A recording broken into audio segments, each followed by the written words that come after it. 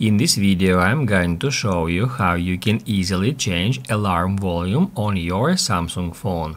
Be sure to watch the video to the very end so you don't make any mistakes. Let's get started, guys, and first off we need to open up Clock app. I'm just gonna search for it in that way. At Clock app, here at the bottom we have some different tabs, and make sure that alarm tab is now selected.